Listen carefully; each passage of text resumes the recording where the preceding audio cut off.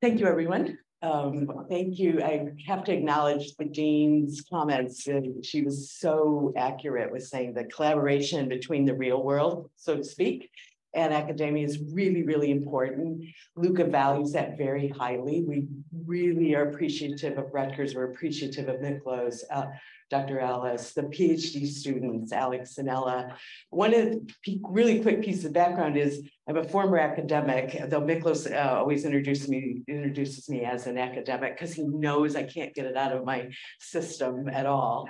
And a highlight of my week, so everyone knows, is that I speak with a variety of the Rutgers PhD students and faculty weekly. And it is a highlight because they're thinking constantly about new ways to think about, and our topic today is fair value for crypto assets.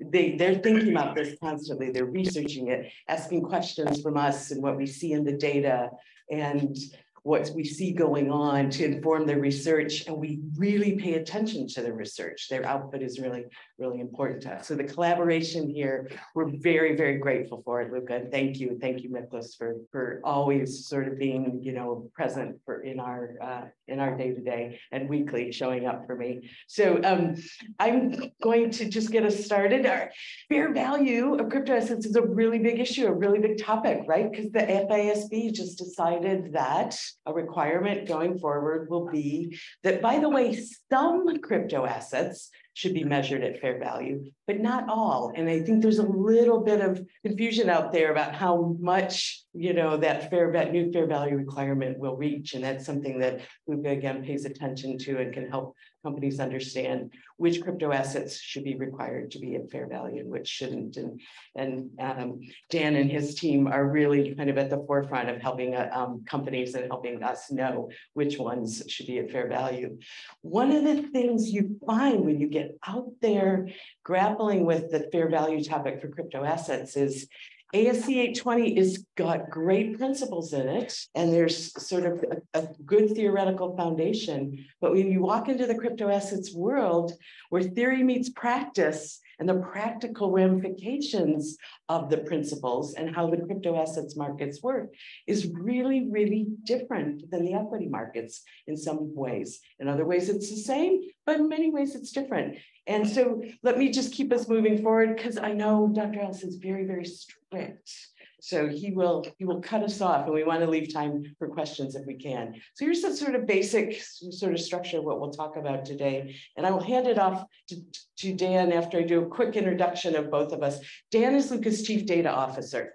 He comes from IHS Markit, very, very deeply ingrained over a great career around data, equities markets, and now the crypto markets. He was an armor crewman in the United States Army too, and we thank him for that service.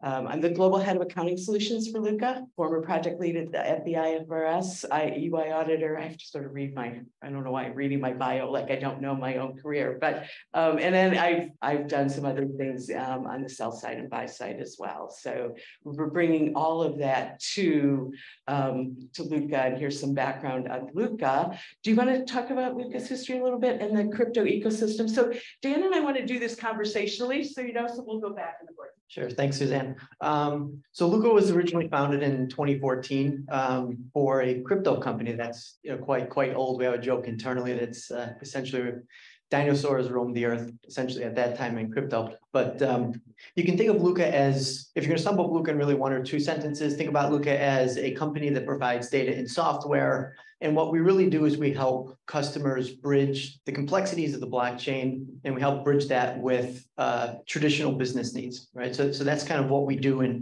at a very top level.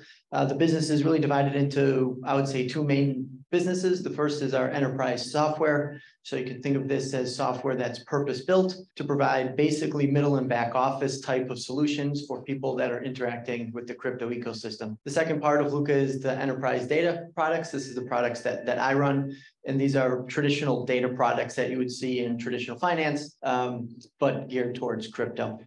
One thing that we really pride ourselves on is we've built the company from day one to be institutional grade, right? So we have SOC 1, SOC 2, Type 2 audits for, I believe it's 5 years running now, and we'll continue to do so. But we really pride ourselves on coverage, quality, and really being institutional grade.